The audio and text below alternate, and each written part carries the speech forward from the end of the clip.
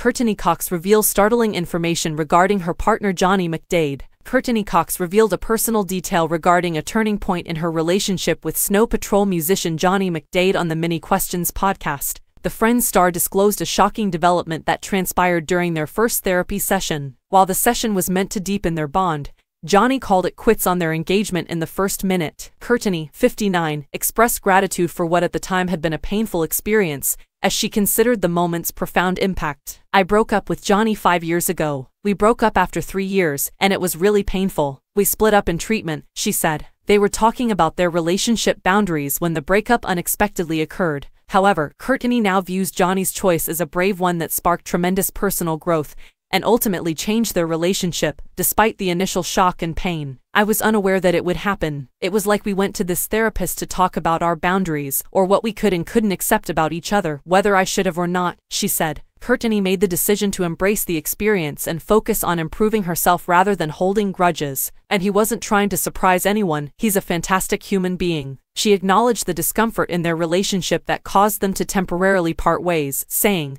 "He was in that much pain in the relationship.